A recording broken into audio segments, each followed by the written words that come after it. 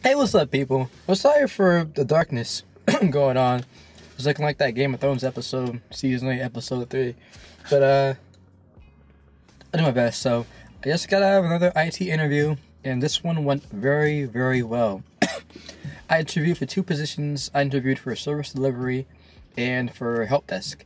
And I think I did okay on the help desk, but I think I crushed it with the service delivery. The person interviewing me was just an amazing woman. She was the most knowledgeable person that I think I've met in an interview setting.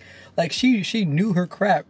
And it got to the point where I said, excuse me, ma'am, can we just, I know it's an interview, but can we just stop for a second? Can I just ask you some questions? Like, I want to ask her personal questions about everything about managing and just about work and her opportunities and how she got to where she was. Like, she was such an interesting person, and she was so charismatic that I originally wanted to go in there to be on the service desk, but she was just so captivating that I said, I want to work for this person.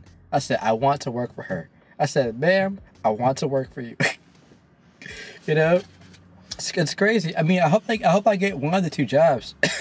But Jesus Christ, like, you sit here and wonder, like, how these people, how people, like, leaders of old, like, rise up and gain power by being charismatic and making people follow them. Like, I felt like I could follow this woman.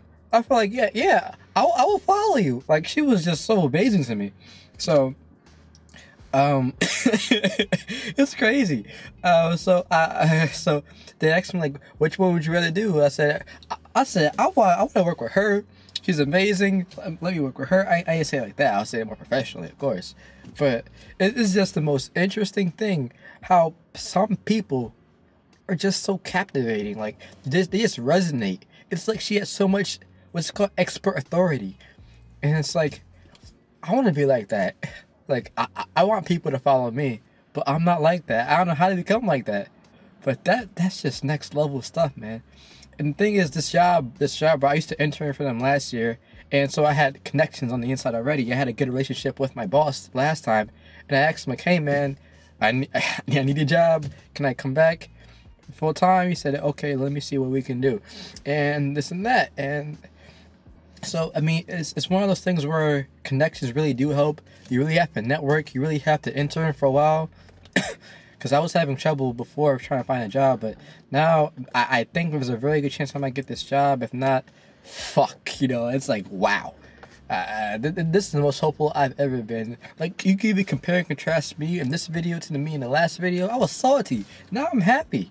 Like, that was a good experience for me. I got to learn a lot from the people who interviewed me, from the woman, from people who interviewed me, because I was able to ask questions and just enjoy it. And I just want to know more about her. Like, the interview was an hour and 30 minutes, and we were going over because there was just so much that I wanted to know, and there's so much she was asking of me, and I just want to know.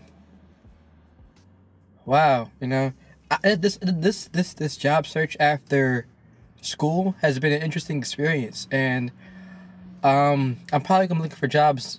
I mean, of course, I'm 23 years old. There will be more jobs in my career, most likely. But this job search, man, I hope it comes to an end. It's very stressful.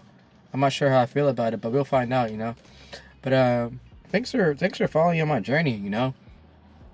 This is one of the most interesting times to me. I feel like there's a pressure or a crunch time to happen. Because school ends and the tuition comes due and loans are due and all this stuff is due, and you gotta do it right now while the economy is strong, because I don't even know if it's really strong or not, but this is one of the best opportunities to find a job, and that's why I'm out here scampering, trying to see if I can lab something before something terrible happens. But I hope you guys enjoy my videos. If I don't get the job, look, man, if I don't get the job, I'll probably become depressed. But if I do, expect more videos about me in the IT career, in the IT field, about my career growth and where I'm gonna go. And if I don't, expect another video about me interviewing at some company. This is Jamal.